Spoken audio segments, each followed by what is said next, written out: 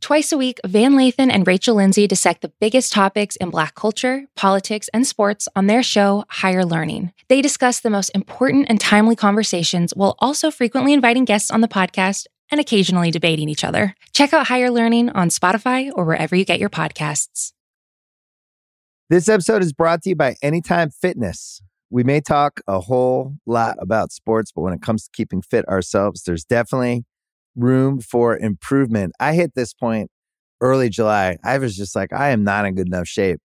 I started trying to walk at least 15,000 steps a day or hiking or just anything to keep my legs moving. Now it's the end of 2023. I feel great. I had a physical 3 weeks ago and the guy was like, you're doing great. You're doing better than you were 3 years ago. I felt great. Whatever your goals are, progress is possible thanks to Anytime Fitness. Get a personalized plan and support from an expert coach anytime, anywhere. Visit anytimefitness.com to try Anytime Fitness for free. Start to train for your life. Terms, conditions, and restrictions apply. See website for details. This episode is brought to you by State Farm. From your morning podcast to your afternoon playlist, State Farm knows you personalize your entire day. And that's why State Farm helps you personalize your insurance with the State Farm Personal Price Plan. It offers coverage options that help protect what you care about most at an affordable price just for you. Like a good neighbor, State Farm is there. Prices vary by state. Options selected by customer. Availability and eligibility may vary. I need support staff to clear the room. Stand up and walk now. Hello and welcome to The Watch. My name is Chris Ryan. I am an editor at TheRinger.com, and joining me on the other line, fulfilling a lifelong goal to see Jamie Foxx's Electro back on the screen, it's Andy Greenwald! Happy birthday to you. Oh, yeah. What's up, birthday, man? Buddy? Kick in the door, wave in the 4-4. It's me. It's the most wonderful day of the year. Are you a it's birthday Chris Ryan's guy? Birthday. No, but I love tormenting other people who aren't. Yeah, I can guys. tell. You've a lot of texts from you. Well, I just feel that I love it. I mean, I love you texting me. Yeah. For what it's worth, listeners, I don't think I flooded the zone. What I did was, I feel, I don't know, maybe there are a lot of questions here. I wake up very early, and I don't know if everyone else does. And I don't know if everyone else puts their phones on Do Not Disturb. So I didn't want to hit you too early, but I also wanted to be the first.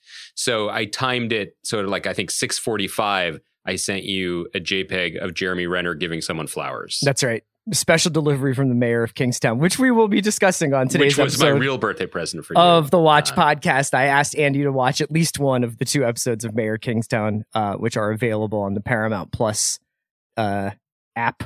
And service. Yeah. And then we're also going to talk a little bit about Shrink Next Door. I wanted to chat about the Party Down reunion, but Greenwald, we have to start with the biggest pop culture story of the week. And that is Adele's 30? Did you watch any of that special? I'm not crying, you're crying. No, I didn't. No. Are you an Adele person? No. Luckily, there's a podcast for that. We have every single album launching. Kaya worked on that. You know, Kaya, great. Are you doing the Adele ones too? I sure am. See, this is Watch Saturday, Extended Universe. 11:20 afternoon-ish for 30 instant reactions. Thank you so much for letting me plug. Incredible. I have to say, there should be a term for culture that one is neither, maybe it's like Goldilocks culture, where it's like, it's not something I love too much. I'm not too hot for it. I'm not too cold for it. It's fine. Like, so that's you across the board with Adele, huh? What I mean is, I think what a talent. Come on. She has an incredible set of pipes. That Skyfall song, maybe the best Bond anthem ever. I truly feel that. Rolling in the Deep goes hard. But I have the most medium opinions. Okay. I don't listen to her songs. Yeah. I have nothing but love and respect for those who do. And I'm glad there's a podcast for it. But Chris, where's the room for us mediums? You know what I mean? That's right. What a compelling podcast that would be. I think I'm a medium Spider-Man guy. Honestly. Okay. Yeah. Oh, like, nice. I think First of all, you are a hot segue guy. Thanks, man. I just I need to make sure that the mechanism still works, you know, even at this late age. So this Spider-Man trailer dropped. It's the second one. I think that it will, by all accounts, be the biggest movie of the year. Perhaps the biggest movie since Endgame in terms of box office, in terms of anticipation. Andy, you and I have like, I think a healthy relationship to this stuff. You know, like I think that we are participants in the superhero industrial complex, but we're not necessarily like, you know, we don't live and die by it. Right. No. You know, we have bigger fish to fry, like the modern incarceration business. Who is the prison industrial complex calls to us. No, but like I watched this trailer with a lot of interest because this week I feel like there's been an interesting like upswing in talk about the way these kinds of movies get made. So I thought I would just jump in there and we can get into like what's in the trailer and what's not in the trailer and how excited you are to see Alfred Molina cook again. But so there's a GQ UK profile of Tom Holland, which is your usual, like, it's all happening for him, and yet he's uncomfortable with it because he's 25 and has been playing Spider-Man for most of his quarter of his life and can't do anything anymore except play golf and sit at home. Well, I mean, has he noticed the rest of the world? You know, but in the article, he talks about how this movie was supposed to come after Doctor Strange. It is now coming before Doctor Strange, which required hefty rewrites, I think, of both. And now Doctor Strange is going in for 6 weeks of reshoots. Which is basically another movie of reshoots. It's a lot of reshoots. And then also that that this Spider-Man film is essentially being written while it was being shot, or at least according to Tom Holland. And that in the climactic scene, Tom Holland was essentially like, hold up, like, this doesn't make any sense, and had a big role in rewriting this climactic, I assume, battle. And we'll see who's in it. Obviously, there have been rumors that Tobey Maguire and Andrew Garfield are going to reprise their roles as previous Peter Parkers. PPPs, we'll refer to them as going forward. Well, also the big rumors, your boy, fresh from Taboo Island, Tom Hardy's going to swing in as Venom, right? Well, this is the thing. So this Spider-Man movie may, in fact, be not only a Marvel Phase 4 movie, not only a Spider-Verse movie with like Kraven the Hunter and Morbius and Venom, but also like the launching pad for the Sinister Six, which has been getting talked about, which is like the Spider-Man villains that form like a crime fighting unit. Like what are those guys? Okay, well let's run it back for a second. So that's interesting to me. I did not know the scheduling thing is what triggered the reshoots. So my guess then, just from the back of the envelope math, which I love to do in these things, is that a lot of this seems to come from the story here seems to be that after the events of the previous Spider-Man movie, where Peter Parker is outed as Spider-Man, and he would then in the Doctor Strange movie go to Doctor Strange and be like, can you undo this, please? Yes. Doctor Strange would cast a spell that would work, but maybe open up some multiverse stuff that would lead to his own adventures. And then the Spider-Man movie would come out because the ripple effect of this reality-bending spell has caused major problems within the IP libraries of a number of studios. The way you say it makes it sound so easy. But, Kevin, then Sony, because Sony controls the Spider-Man movies, even though this is, has Marvel's fingerprints all over it, was like, no, we have the biggest movie of the year potentially. Your schedule snafus don't involve us. We're still releasing this movie in December, which caused an enormous ripple effect in its own kind of multiversal way, where all the different competing. Okay, so that's probably what happened, and that's also probably why the trailer that dropped this week really seemed, I almost thought I missed a movie, because they are like, that Doctor Strange is like, that spell we cast, it's not working. I'm like, oh, did you guys cast a spell? Yeah, okay. There's a tremendous amount of the setup for the movie in the trailer. And if not just the setup, like, I think there's a lot of the movie in the trailer. There's obviously some shoes to drop. And I think it's worth noting that Spider-Man is one of the most sort of broadly appealing characters in all of superheroes, but they are, I think, generally speaking, when you get to the third film in a trilogy, you're entering the sort of somewhat more darker areas. Not only are the characters older, the characters have been through a lot, but to make the final film feel like it has a lot of stakes, something has to happen. You know what I mean? Even Jedi, which is, I guess, in some ways like lighter than Empire, still has significant, because of the Ewoks, it still has a significant character death.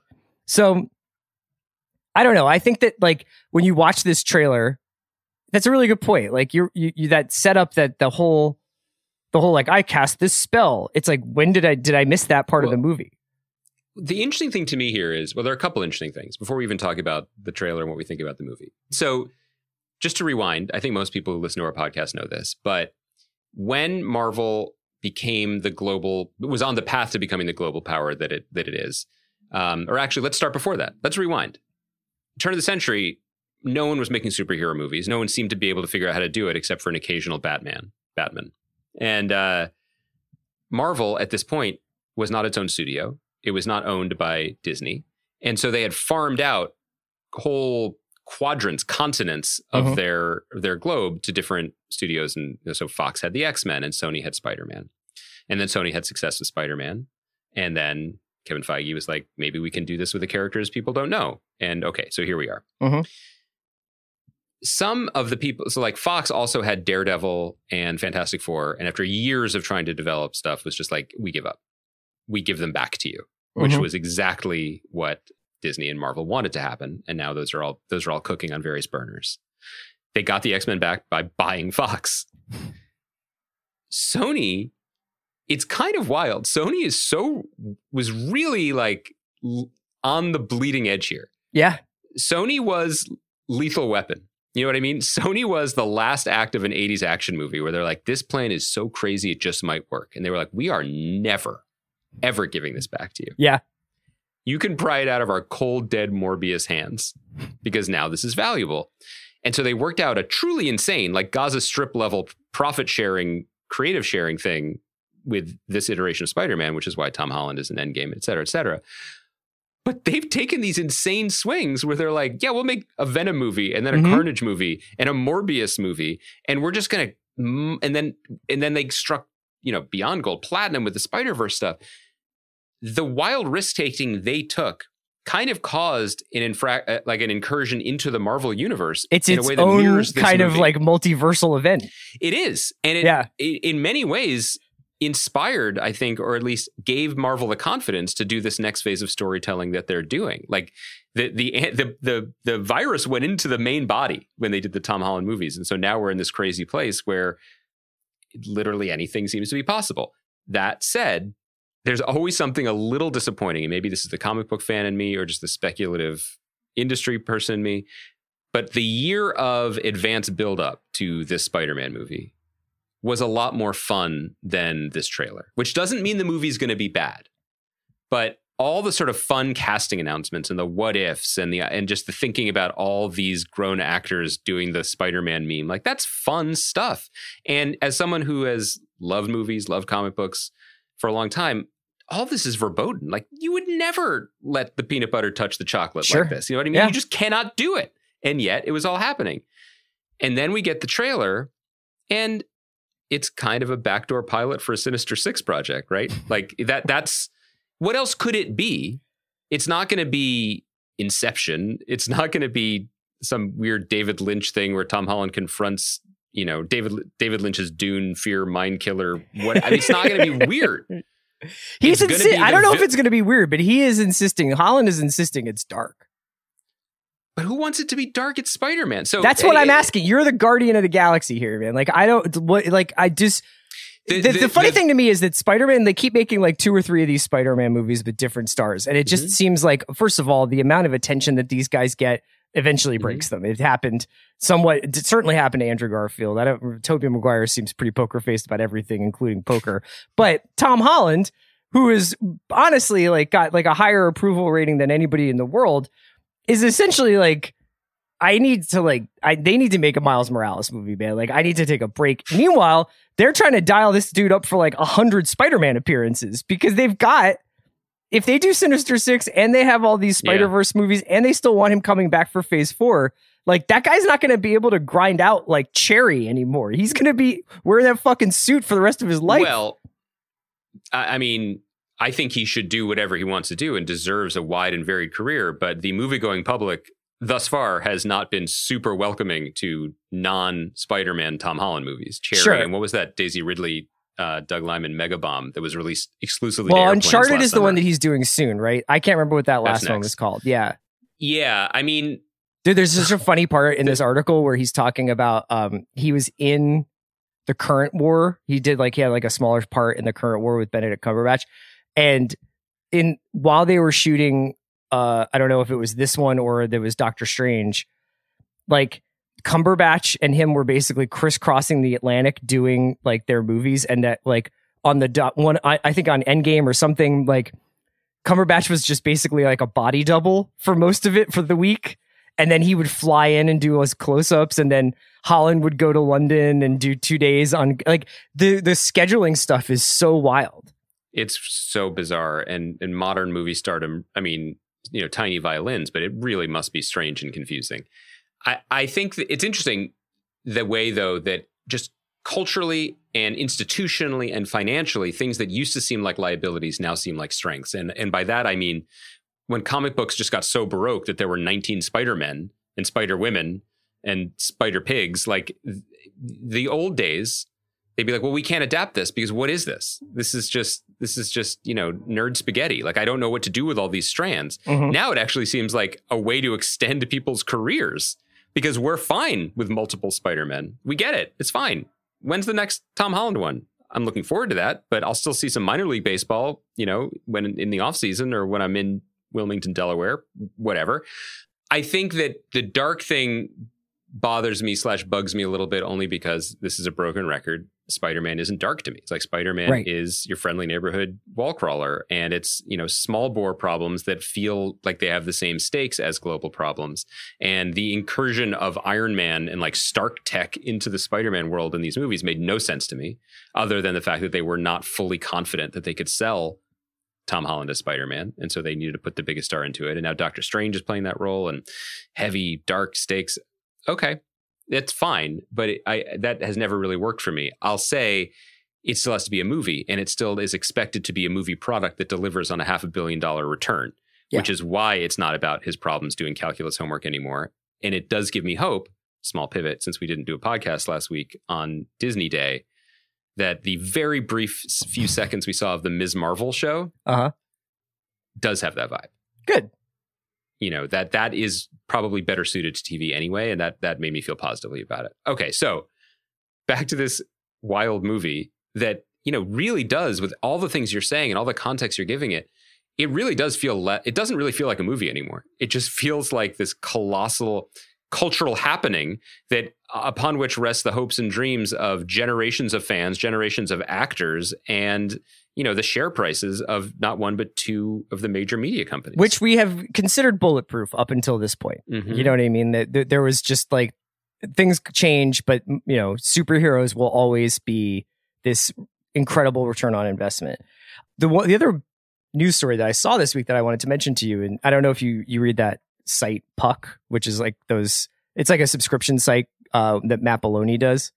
Oh, I saw that he was writing that. Yeah, I saw that. Yeah, and so he did a piece this week about Kathleen Kennedy's contract extension. Mm-hmm. And but he kind of laid out all of the movies and the issues that they have gone through. Lord and Miller getting fired off of Solo, Tony Gilroy redoing Rogue One, the investment in Rian Johnson, and then the overcorrection back to JJ, Benioff and Weiss signing up for a trilogy and walking away, Rian Johnson's trilogy being if not shelved or never happening. And this was all tied to the news that Patty Jenkins, who directed the 2 Wonder Woman movies, incredibly successful Wonder Woman movies for DC, her Rogue Squadron, her fighter pilot Star Wars movie, is indefinitely on hold, and I reading Belloni, it was like, it's not going to happen, man. This movie's not happening. And that even though they said it was for scheduling reasons, but based on what I said about Tom Holland and Benedict Cumberbatch is not out of the question, that it was creative differences, that you just cannot please everybody over there, and that it's just too hard, and that it's one thing for Filoni and Favreau to do Mandalorian and that kind of TV universe that they're doing, and they have very set, like, I think, creative goals and creative executions there. And we'll see what happens when there's 5 Star Wars shows on, but that these movies, and we're looking at basically there's going to be at least a 5-year span where there is no Star Wars movies, which is fucking crazy to think about when you go back to Bob Iger being like, I want a Star Wars movie in theaters every year. And it's fucking crazy to think about how much they had invested in Daisy Ridley and Boyega being the next generation of Star Wars. It's sort of weird to think Tom Holland's going to be in like 15 more Spider-Man movies and we'll never see Daisy Ridley's Rey again. Yeah. I mean, was the takeaway from that piece that, was it surprise that Kathy Kennedy has retained her job, or explaining why? I think it noted that she is one of the most successful producers of all time and is obviously has like incredible wherewithal and competency, but was just like, objectively, these movies have all had troubled productions. And the reason why I brought it up is not to go off on a Star Wars jag, but more to say modern, especially IP blockbuster franchise filmmaking is such a house of cards, you know, and that you can think, here we are, Rian Johnson just made this movie. Obviously there was a backlash to it, but I think you could call that, like, for me, that was the high point of the new Star Wars movies, with the exception of Rogue One. And if you told me going into the day I saw that movie that there will be one more Star Wars movie and then they're just like gonna not know how to make these things anymore, it would be pretty surprising. And the reason why I'm bringing this up is because when you hear about them and they've got this giant blockbuster Spider-Man movie, to say nothing of the fact that Doctor Strange is an increasingly important part of everything that the MCU is doing. Yeah, and this is a real heat check for Cumberbatch. I'm not sure. And they're fucking holding it together with Scotch tape, man. Now, COVID did a lot of stuff to this with the release dates and production halts and everything. I just wonder whether or not that's sustainable long term. Can you keep these plates spinning? Because you can't just fuck one movie up. Because if you fuck one movie up, it might fuck up 10 years of planning. This is a really weird moment. And I think the first thing to say is the falterings of the DC universe, the growing pains of the Spider-Man Sony universe, and certainly what's going on in Star Wars. What all of that does is point out how absolutely unprecedented and insane Marvel's 10-year run was. You can't reproduce it. It was absolutely unreal, and they pulled it off. Now, if people who were on the inside of those 10 years would probably say, if they only knew how held together with spit tape and spackle and glue this was.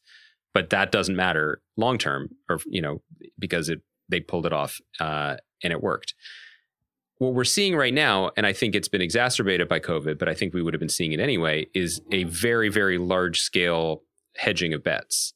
You could look at Feige's behavior and professional offerings over the last couple of years and be like, oh, well, this is what makes him a great coach, right? Because he's completely changing his style without you totally realizing it, instead of giant building blocks that stack on top of each other and always seem to fit.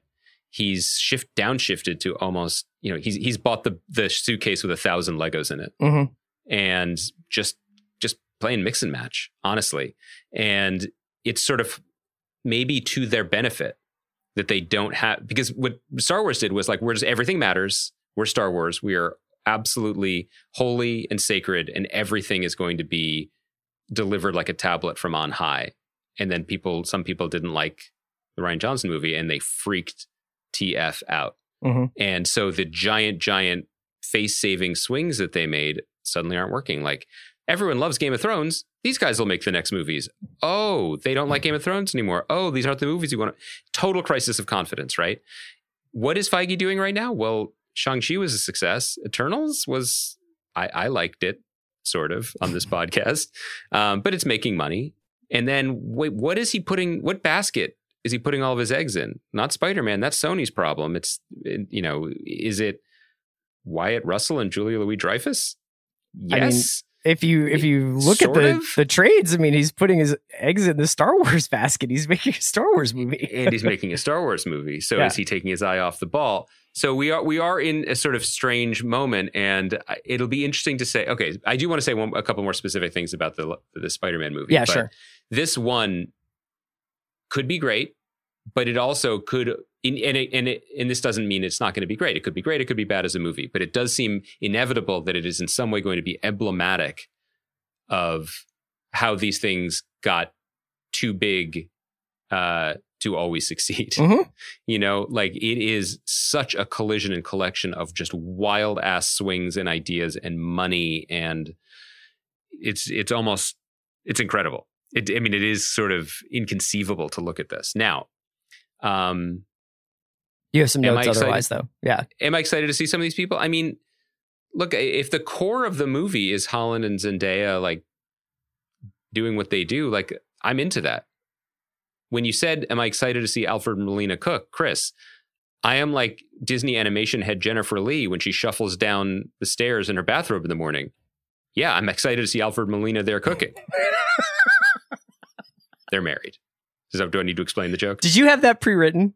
No. Wow. See? You said it a while ago. I was just sitting on it. Come on. That's amazing. He does a wonderful fry-up, you know? Full English, yeah. I love Alfred Molina and Willem Dafoe. I mean, these are Oscar winner Jamie Foxx. I mean, these are great actors playing these parts. So that adds some heft and gravitas and fun to it. And I guess the thing that I like about it is the stakes of the movie, then I think this is probably what Tom Holland is speaking to. It runs a little bit deeper than the villain of the week, right? Because what Molina seems to be implying in the trailer is that this is existential, like he will cease to be across multiple timelines. And so it's hard to get bigger stakes than that. It does seem like it will be surprising in a number of directions. And I think that is actually kind of high praise these days.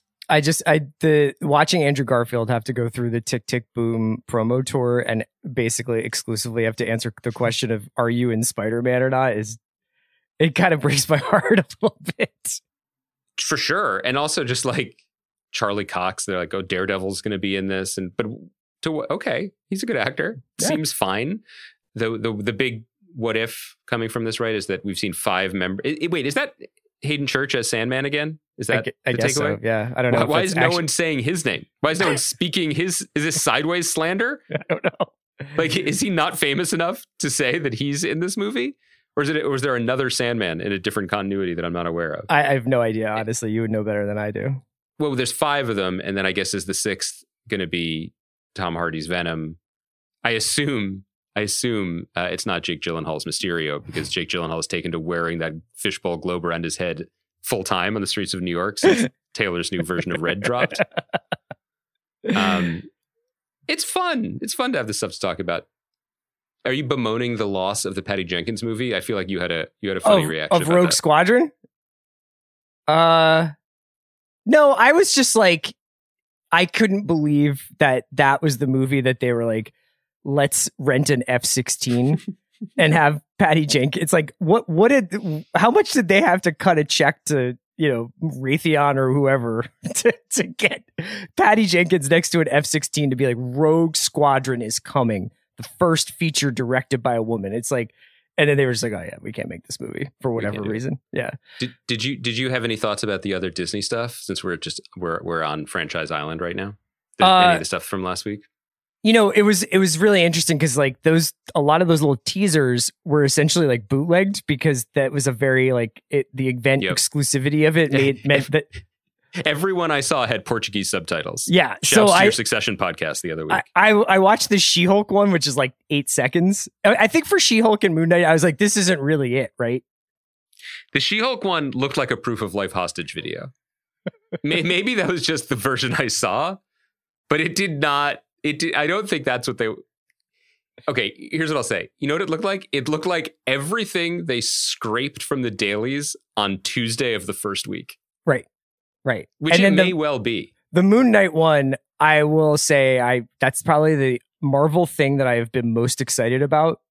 Maybe since like Iron Man 3. And I just really hope that is not the accent that he does the entire movie, the entire show. It's a bold choice. I mean, listen, and this is going to come up when we talk about Shrink Next Door, but Oscar Isaac is definitely in the... He is our current recipient of the Alan Alda, wait, he's not Jewish award? And especially after Llewyn Davis, especially after Scenes from a Marriage. Uh-huh. And, Moon Knight, Jewish superhero. Oh, I didn't know that. With many voices in his head. I would assume most of them are his mother haranguing him. No, he could have different personalities, and that may be one of them. Yeah. that was the one that they chose to show. But yeah, I didn't really have any big takeaways from them. What about you? No, just that, like, you know, I thought the Ms. Marvel one seemed to be fun and have the right tone. I do, as a comic book fan and also as a fan of things not always being epic and city destroying and dark, like, I do like that they have this separate pipeline to play with to do different stories. I guess the one thing that occurred to me, and I think this has probably been the consuming thought at Marvel over the last few years as they've greenlit these shows, is, well, if it's no big deal to have Mark Ruffalo be the CGI Hulk for a TV show that he's not even the star of, like, what is that? What makes it a movie now? Sure.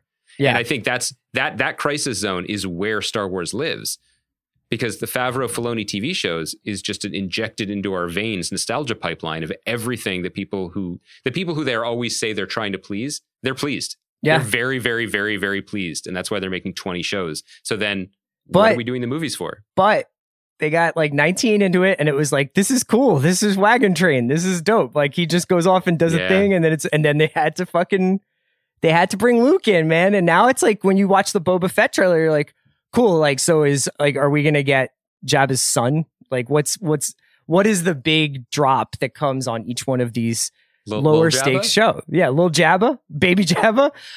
Hey, that was the same thing. It was like, I saw Feige had a quote this week about Hawkeye, where he was like, I like Hawkeye because, like, Hawkeye is like a limited series set in a very limited amount of space, where it's like the week before Christmas, and will Hawkeye get home to his family for Christmas? And like, the stakes are low. Now, fool me once, like, of course, I'm sure, like, what is it? Mephisto could come out, you know, like in Christmas, jumping out of the Rockefeller tree. But just as our last note on all this Disney content, I think I sent it to you, right? But did our listeners see? I hope you saw on YouTube. You can Google Sarah Paulson Disney Plus. No, and like, one of our great television actors, you know, the doyen of Ryan Murphy projects, like, so versatile, so great, so beloved. There's a like a EPK of her sitting in a chair being like, this is how I imitate Baby Yoda, and here's all the great content that I love to watch on Disney. And I watched it like 9 times. And the only explanation I could come up with was that Bob Chapek had kidnapped Holland Taylor. Oh my God.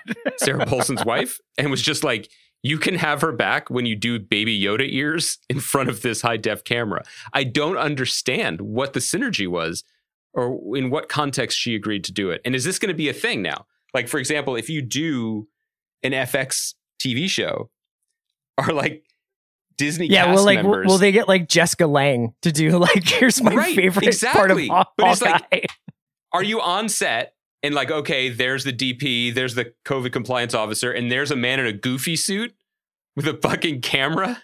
You're you're a cast member now, dog.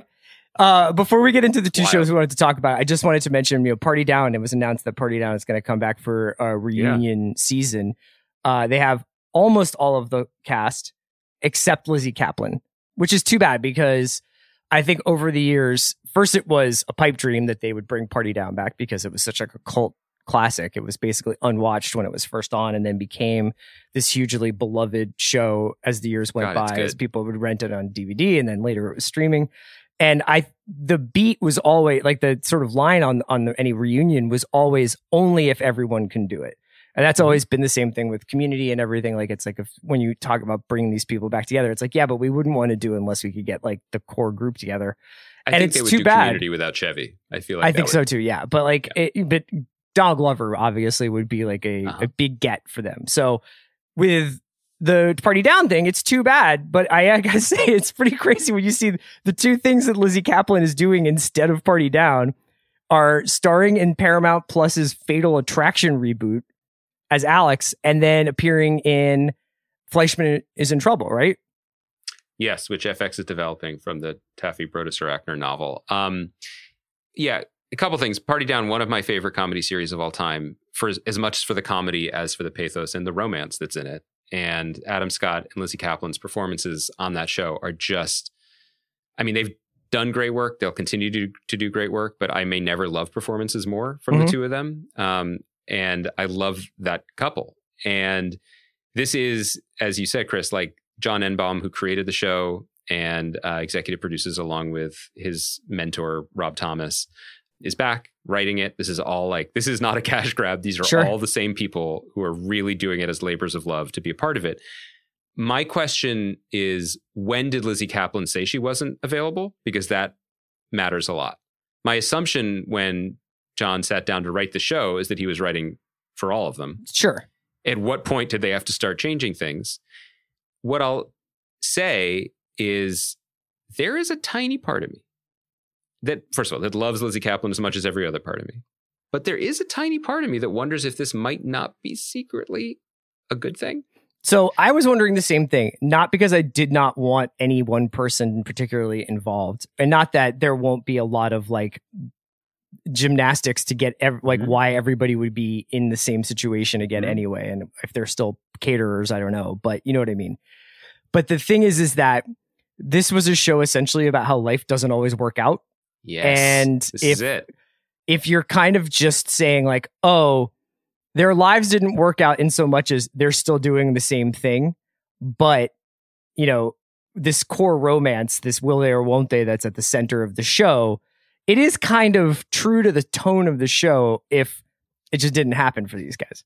Exactly. And I think that kind of opens up this to be more than just a everybody feels good reunion.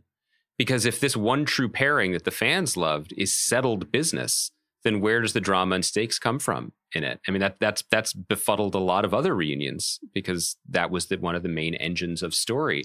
And so it's kind of exciting in a weird way to think about the disappointment baked into her not being there and having that actually be lived experience for the characters, and certainly Adam Scott's character. I'll also say, based on absolutely no insider knowledge whatsoever, I bet she could show up for an episode. I wouldn't be surprised. I will say also, just one more note, is that Rob Thomas, who is, like you said, the executive producer of this show, has done this dance before where he brought back Veronica Mars. Now, they did a movie that was very much like a fan service, like it was literally funded by fans, I believe. You know, and it was Kickstarter. Yeah. But when they did the new season, I think it was on Hulu, it was very challenging to certain things that longtime Veronica Mars fans held true about that show. And so this is somebody who's not afraid to literally kill his darlings. So it would be interesting to see how they handle Lizzie Kaplan's absence. Also, upheaval has always been a part of the show. Our old live Game of Thrones podcast pal, Andrea Savage, was the star of the show in the original incarnation, back when Paul Rudd was going to star in it. And then when Adam Scott took over, she dropped out because I believe she was pregnant at the time they were filming. And that makes it sound like she was fired. She was not. She stepped away at that moment and then ended up guest starring in a first season episode that opened the door for Lizzie Kaplan. And similarly, Jane Lynch had scheduling issues and left the show after the first season, was replaced wonderfully in a different role, of course, by Megan Mullally. Both Lynch and Mullally are signed on to be a part of this. So it's baked in. I think I'm no less optimistic. Let's talk about the shows we want to talk about here. We'll take a quick break. Let's talk about the shows you want to talk about. We're going to take a quick break and we'll be right back. This episode is brought to you by Mint Mobile. New Year's resolutions are fun the first couple of weeks. Then you kind of maybe conveniently forget about them halfway through January. No shame. It happens to us all.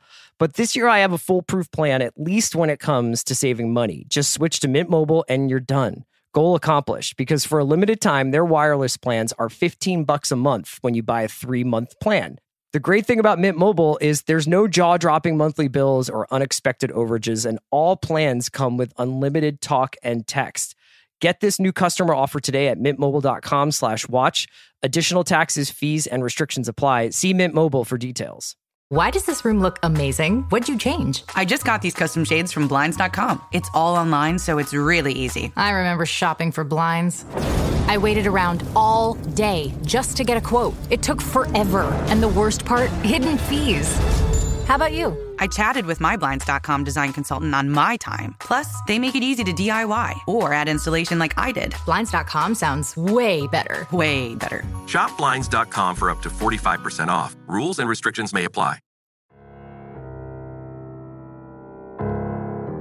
Okay. As my birthday gift, Andy agreed to watch Mayor of Kingstown, the new Taylor Sheridan show on Paramount. It's on Paramount Plus. They're airing the first few episodes will air after Yellowstone on Paramount Network. And then I think they are pulling it off linear television and putting it just on the app. So 2 episodes are available now. I don't know if they aired both, but 2 episodes are available now. Right. Which I have seen both. I think, Andy, you saw one. For I did. people who don't know, it stars Jeremy Renner, Kyle Chandler, and Diane Wiest.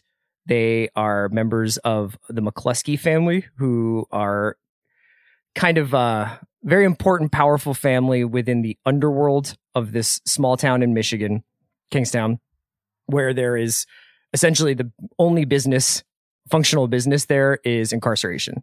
It's home to several prisons.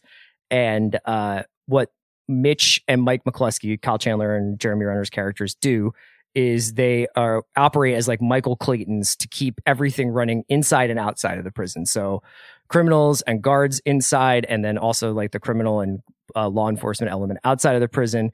These guys essentially facilitate work payoffs, work favors, work maneuvering of chess pieces so that everything stays the same, but everything stays relatively quote unquote peaceful, which is not peaceful because there's lots of violence.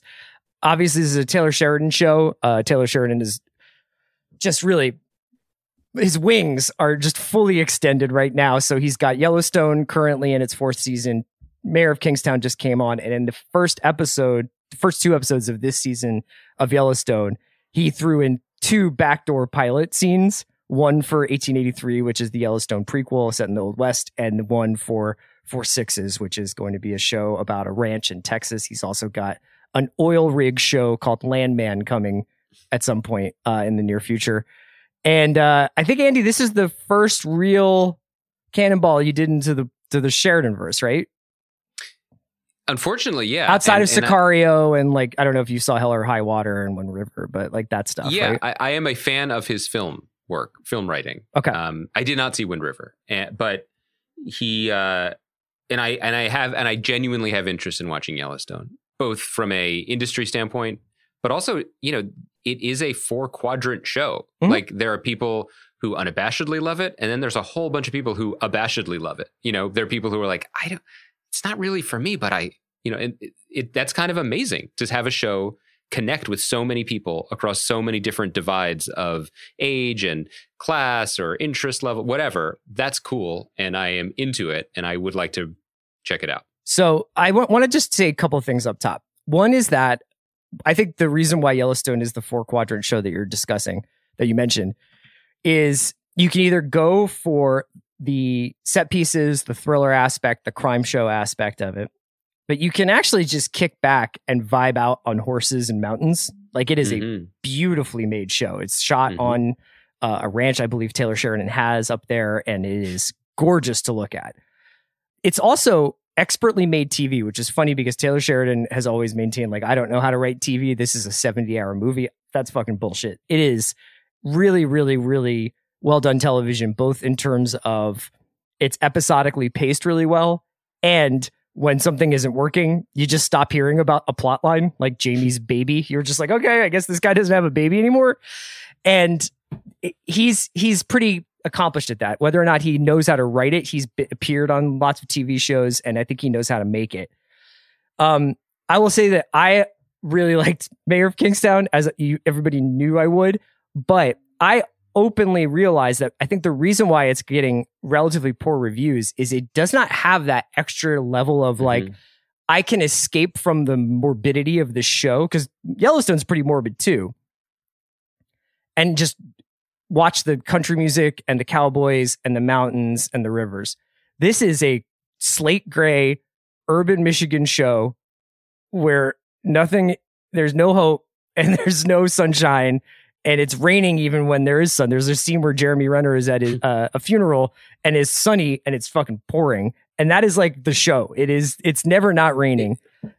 And yeah, we can get into the details of the show. And I will just say it's almost impossible to talk about this show without a spoiler. So if you haven't watched it and you want to watch it, maybe skip ahead to our Shrink Next Door conversation, which is coming in just a bit. So from now on, the timestamps are always visible, right, on this podcast somewhere, like on iTunes. I think that's a question for our producer, Andy. Yes, I put them in the description. So I will clearly note in the description where timestamps are. So this is I knew that she would come through on that. Going forward. This is a spoiler conversation about Mayor of Kingstown. Andy, Yeah. the floor is yours. My co-mayor. I mean, that was my first question. Okay, if we're going to start with the spoilers, Are there two mayors or what? I'm a little disappointed in myself because I had two major questions in the first 15 minutes of watching this show. One, I'm sorry, who's the mayor? Is this The like mayor has so far not appeared on this show. Yeah. But is this also like how I was co-president of the student council because there were only two people running and we both wanted to win? Classic Quaker electoral question politics. I had, exactly. The second question I had was, why is Kyle Chandler on this program? Right. Luckily, while watching the episode, I answered my own question before the show answered it for me. Yeah. So my main takeaway is respect to our golden small screen god for getting a juicy COVID check last year. God bless you, Kyle Chandler. Right. So the inciting You're the incident king. of Mayor of Kingstown is that Kyle Chandler's character, which they've done a very Who is good, not the mayor. they've done a very good job advertising this as Jeremy Renner and Kyle Chandler's show. Yeah. Kyle Chandler's character is executed in his own office about 3/4 of the way into the pilot. People love stunt casting like that, and you'd think that we'd be onto it, but I barely was. I was too. Although there are some real McBain moments with Kyle Chandler's character. There's one of the McBainiest moments in the history of non-parody television where he's talking to those guys and he's just like, I'm always going to be in your life. What does he say? It's like, it's so... I have plans today, tomorrow, and next Wednesday. Like, there's nothing that anyone could do to me. My boat's called Live Forever. It's wild. I'm always trying to, especially when I'm doing something out of my love for you. Like, I want to find the positive. And Sure. I have to say that while I personally would not last 5 minutes in Kingstown, real or fictional, Chris, I mean this really sincerely. I think you would really be good as the guy who's like, you don't need to see that, Mike. Mike, look me in the eyes. Mike, you don't need to go in there. You don't need to see that, Mike. You know who that is? That's Hugh Dillon, who co-created the show with Taylor Sheridan and now plays the sheriff on Yellowstone and a cop on Kingstown. Never let it be said that Sheridan doesn't take care of his friends. No. Like a real mayor of Kingstown. But you know what I mean? Like the dude who's just like, come here, walk away from them. You do that. I feel like you'd be really good at that. That would be good. You don't need to see this, Mike. I looked at it for a while. I could describe it to you, Mike. It's a lot of blood. Not like in the movies, Mike, what if I draw? I'll do like an anime kind of thing. MS Paint, Mike. I was really, really, really confounded by this show. Okay. What really confounded me was it was such a unique, and I have to say not necessarily to my taste, combination where the pacing, structure, and storytelling depth was like a CBS procedural, which can be pejorative. I don't even mean it to be pejorative. What I mean is that it actually felt quite digestible. Let's put it that way. It's digestible. You know, okay, there are these guys. Here's some good guys. Here's some bad guys. It's a lot of gray area. Okay, we see where the drama is going to come from, and this could run for 100 seasons. But I've never really seen that level of digestible structure mixed with this type of dense bran health nutloaf storytelling. Yeah. Like it was like The Wire dressed for Halloween as the closer. No, what was the Mentalist? The Mentalist, yeah. Because broad strokes, I don't think I could have done as eloquent a job as you in describing the show, but I could describe what was going on in the show and who the characters were. Beyond that, I didn't understand a single fucking thing that happened. Yeah, I didn't understand what they were talking about. The two major plot points context are literally things that people mutter to one another in a diner and in a bar, where you're like, oh, okay, like I kind of caught that. And I didn't have subtitles on. So like I missed basically like one plot point is a guard at the prison has been hooked by the Crips gang that they have essentially gotten their hooks into him and are like now blackmailing him to help them on the inside and the outside. The other is a rather elaborate, I think, Estonian mafia situation where there's like a buried bag of money and a guy who's in prison, but his gang that's outside of prison. I mean, it is very densely plotted for something that feels very fleet-footed. Another example of what you're talking about, Andy, is the incredibly long monologues that Diane Wiest has about institutional racism. Yes. And not just, she has two types of monologues in the show. Institutional racism and telling her sons who they are and what they mean. That's right. The scene where she talks to Jeremy Renner and she's like, here are the things that your brother was. And she lists them. Yeah. And she's like, she is literally a Academy Award winning Excel document in this scene. And she's like, now let me switch tabs and tell you what you are. So the audience knows as well. The Diane Wiest of it all bummed me out a little bit, I gotta say, because, you know, my motto is, and you know, say it with me, listeners, Wiest always rises. You know what I mean? Like she's as good as it gets. I love her. Loved her in the Soderbergh movie last year.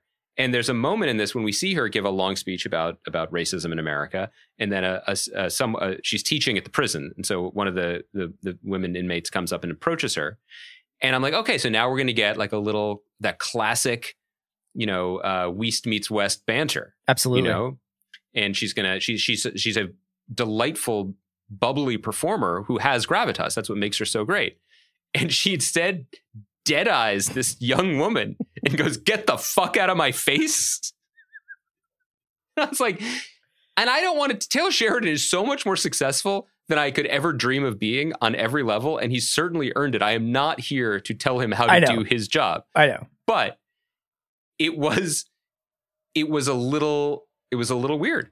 Right. It was a little weird. It was like casting Jason Alexander in a Joe Pesci role. Like you got Costanza right here. You know, like, what are we doing? That stuff tripped me up. So I know that there's nothing that anyone hates more than being like, just give it a chance. But I did watch the second episode. I'm going to keep watching this show. I really like parts of it. Renner in the second episode, especially, I don't know when they shot the pilot versus the second episode, but he looks different. I'll put it that way.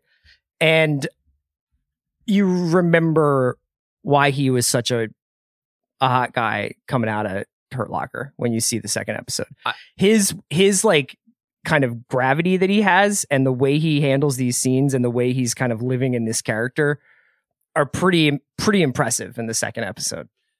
I can well imagine that, and I don't want to write it off entirely. The other thing that was sort of consuming me in watching the pilot, though, was the psychology of why this got made to a degree, and you know, why it got made, because Taylor Sheridan literally got handed the bag of Estonian money by Paramount and be like, make everything for us, whatever you want, any idea you've had, we'll make it. Green light, go. But the Renner of it all, I mean, we used to talk about him quite a bit in very high spirits.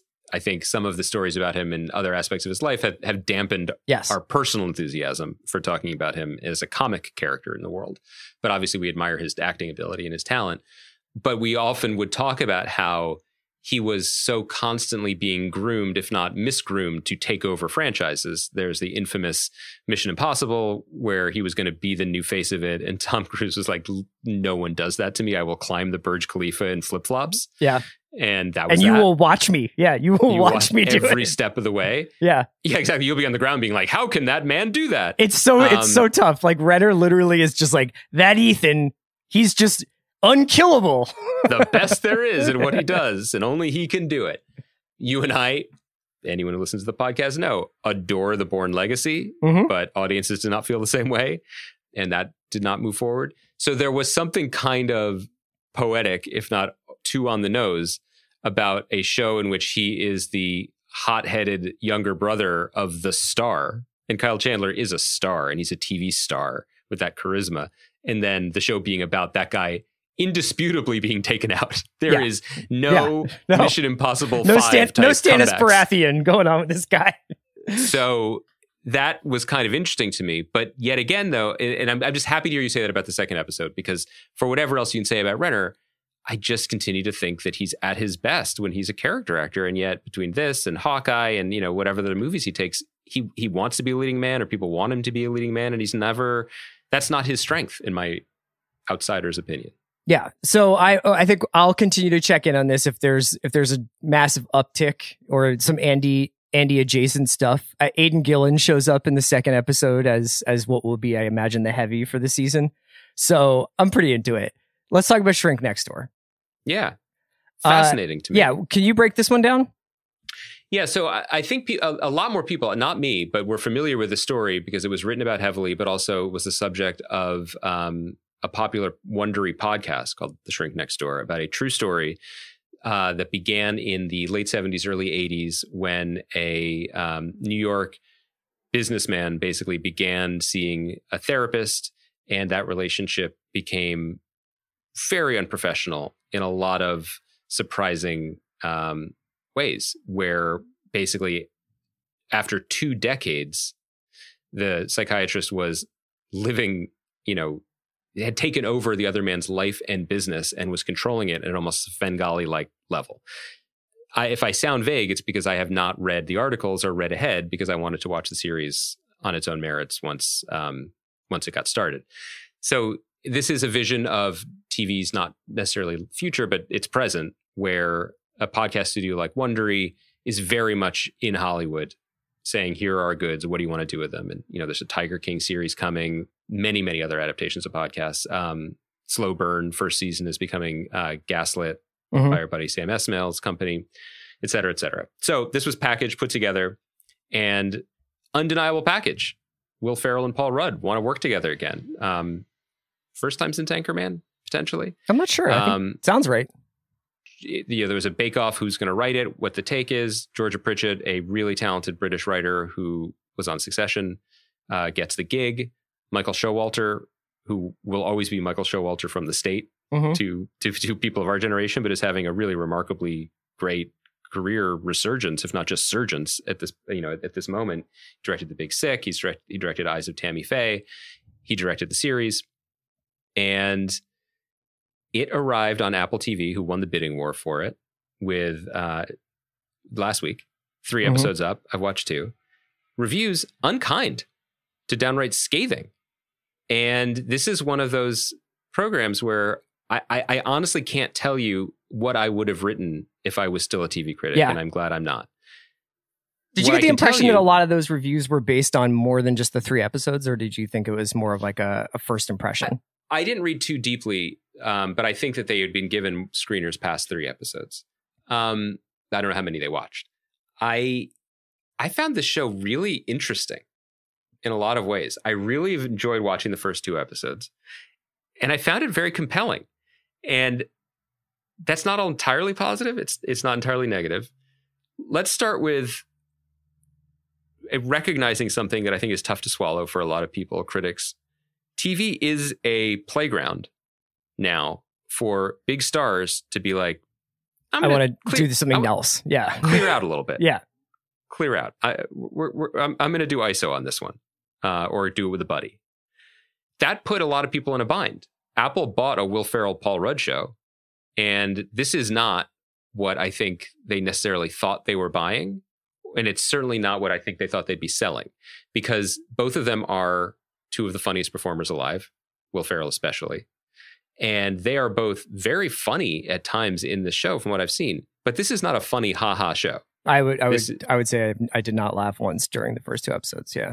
Okay. Yeah. It is a psychologically unsettling show with a lot of broad choices and a tonal high wire act, basically, to pull off, where Paul Rudd, I think, is just much more at ease than Ferrell playing his part. Paul Rudd is Ike Hirschberg, the psychologist, and he settles into what I imagine in real life was a broadly charismatic, totally bizarre character. Ferrell, it's a tougher one, right? Because he is sort of this arrested man-child. He talks, the biggest stretch in the whole show is Will Ferrell's character in the first episode or second being like, I'm turning 40. I'm like, well,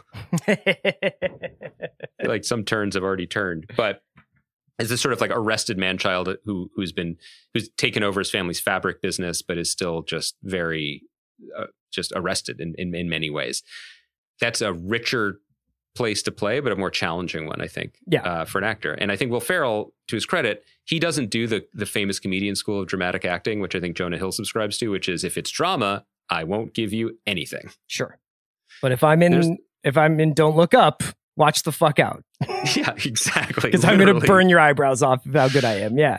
I kind of liked it. And I couldn't fully tell you why, but there was something interesting at the margins about neediness in adulthood and emotional damage that was compelling to me.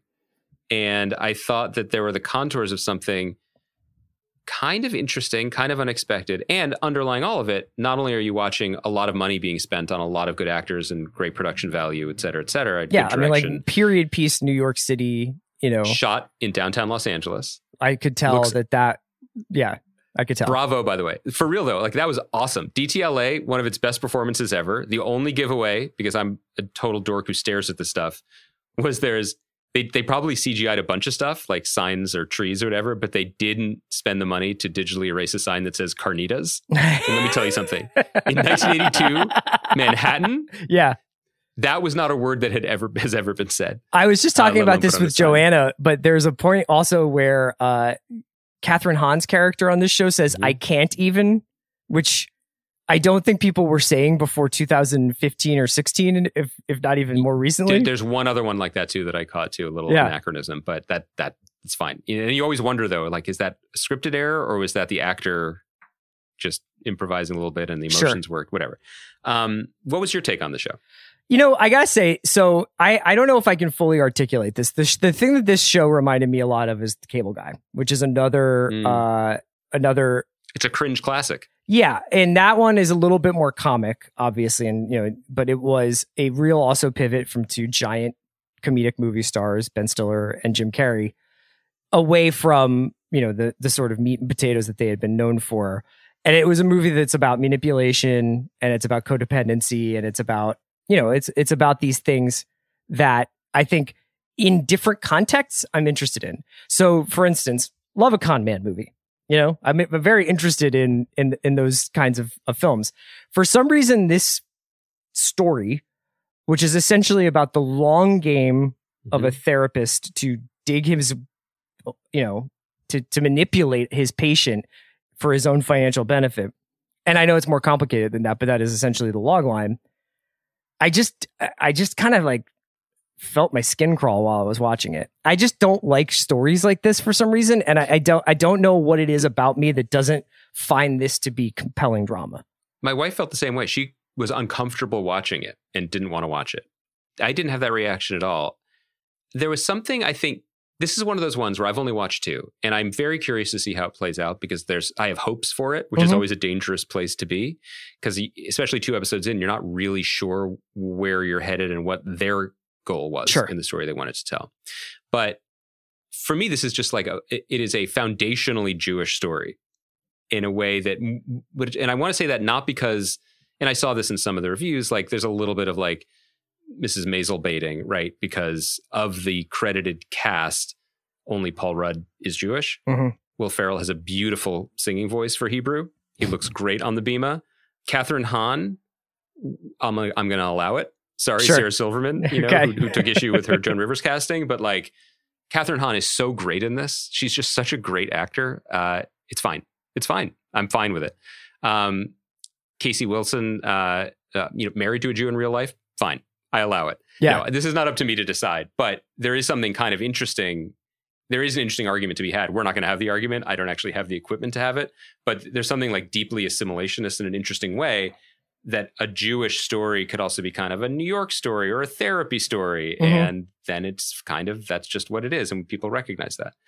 No, but what was interesting to me about it is the echoes of the specific generational piece of it, where Will Ferrell's character and Paul Rudd's character, who are, I guess, roughly the same age when they meet in the early 80s and then on through it.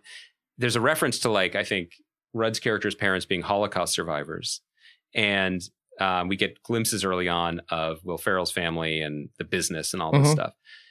And there's something that is compelling to me about that generation whose parents came to this country literally with nothing, fleeing extinction, not necessarily having the mindset or tools to teach their children how to be adults in a world, because the world was absolutely a temporary, dangerous place. And so what we see in Ferrell's character and Rudd's character, like these broken shells and the small bits of like pieces that they've super glued to themselves to exist, and then how they interact with each other, that's really interesting to me. And there's something like very just 20th century Jewry about that to me that I'm interested in. I don't know if that's the show. I don't know if that's the show they sold. I don't know if that's the show that Will Ferrell, I don't know if he connects to that. I don't know if that matters. But these are the questions that I'm asking after watching it. And unlike in other shows, like the question I was asking after Mayor of Kingstown was, I'm sorry, what? The question I was asking after You're like, this, who's the mayor? but who did I vote for in the recent civic election? No, in this one, I'm like, those are big questions. And I actually want to keep watching to see if they're answered. Not in a, ooh, I'm going to catch them if they don't. I'm going to give them heck. No, I'm just... that's big stuff they're playing with. It's funny too. In a relatively entertaining way. So I would just mention, you know, I think that the outside perspective on Apple as a network, so to speak, is that it's aspirational stuff like Ted Lasso, or, you know, maybe even if Morning Show isn't aspirational, like you want to act like these people, it's you wouldn't mind having their apartments, you know, all that. Right. But the flip of that is stuff like Shrink Next Door and Physical, where they seem pretty unafraid to make shows about pretty fucked up people and have those people be the audience POV. And it's not like, oh, I get like this sort of step of remove with somebody's, you know, who's normal, quote unquote, dealing with this person, the Rose Byrne character or the Will Ferrell and Paul Rudd characters. You're kind of trapped with these people. And I got to admit, I had to hit eject on Physical at a certain point, which even you and I had said. You and I really liked it. Yeah. And I made it to like episode 9 and I never went back to it. It's a really interesting question about Apple. And I don't know what to chalk it up to, because you could say, oh, well, this is the best case scenario for the Hollywood artistic community, because the newest player who has a lot of money is going to empower storytellers to tell whatever story they want. And they're not be worried about the guardrails of whatever. That doesn't necessarily jibe with what I've heard about some of the ways Apple does business. You know, and it also doesn't necessarily, that's not really reflected in Invasion or Foundation or the 3 Tom Hanks movies that they have this month or whatever. You know what I mean? So I guess my question is, are Physical and Shrink Next Door representative of the type of storytelling choices that Apple's going to allow people to do because they're Apple and they can do it? Or is it really just showing us that when these shows were packaged and sold 2+ years ago, and Apple was the newest kid on the block, they, like AMC, you know, almost 20 years ago, 15 years ago, were the ones who would do it. Yeah. You know what I mean? And now that might no longer be the case. So what we're seeing is more of an aftershock as opposed to a path forward. Let's wrap it up there. We have Succession on Sunday night, Monday morning, whatever. I think Andy and I are going to take next Thursday off since it's Thanksgiving. So we really won't do anything for that episode. And then we'll be back again with Succession. So a little bit of a break in between. But when we come back, man, there's a lot of TV right now. We have Wheel of Time, and there's Yellow Jackets, and there's just like a ton of stuff coming. The Great is coming back. Station 11. Station 11 is coming. So it's coming Hawkeye. hot and heavy. Yeah. And we have Hawkeye we'll definitely be talking about. And then we have to get into year-end stuff. So very busy time on the watch. Hope everybody is doing well. Enjoy Succession on Sunday. And then we'll talk to you the following week. Thanks to producer Kaya. Happy birthday, Chris. Thank the best you. who ever did it.